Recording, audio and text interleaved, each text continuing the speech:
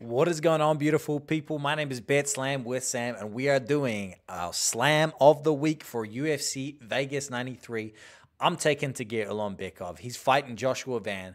I'm going to talk to you about Joshua Van and let you know why you need to smash your money down on Tagir Ulanbekov. And if you are new here, Slam of the Week is where I pick one fighter with absolute certainty that I think is going to win you money this week. This week it's Tagir Ulanbekov. But let's first break down Joshua Van.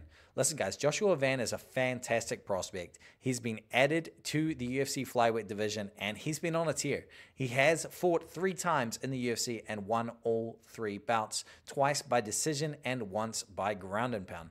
Unfortunately, it's due to his opponents that I don't think he's going to be able to get it done here. A beautiful, shiny 10-1 record, but he fought Zhalgas Zhumagulov, who is 1-6 in the UFC promotion, Kevin Borjas, who obviously is winless inside of the UFC, and Felipe Bunes was making his UFC debut. So listen, guys, Joshua Van just does not have that UFC level experience. He is a new age fighter, but he's a young kid. I mean, the dude's only 22 years old. There's no way that he has the experience and the capability to deal with a Dagestani wrestler like Tagir Ulanbekov. And if you need more convincing, let's talk about Tagir right now. Listen, he burst on the scene in the UFC. He took on Bruno Silva, a tough task. Bruno the Bulldog defeats him by unanimous decision, then took on Alan Nascimento, beat him by decision. Then he moved up a little bit in competition, took on Tim Elliott, lost by decision. And honestly, before you turn around and go, wow, he got beaten by Tim Elliott is a fantastic fighter, and he is upset a whole lot of hype trains up there.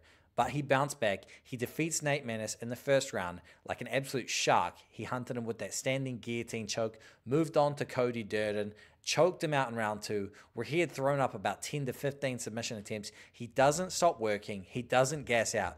Tagir Ulanbekov is the real freaking deal. He trains out of that Dagestani gym. You know, he trains with the boys. He's grown up with the likes of Islam Makhachev, with Khabib Nurmagomedov. He looks up to those guys like gods, and so he should. You know, he only wishes to be a slice of the greatness that those gentlemen have. You know, he can strike, but it is serviceable to his submission game. And I will say that because in this matchup, Joshua Van is going to be the better striker.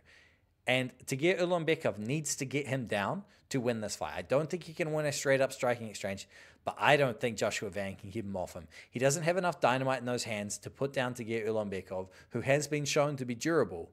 So give me Tagir Ulanbekov. My official prediction is Tagir Ulanbekov submission round 1 or 2. Take that to the bank. He's going to be my Slam of the Week. And if you're not betting on Tagir Ulanbekov, you're not trying to make money.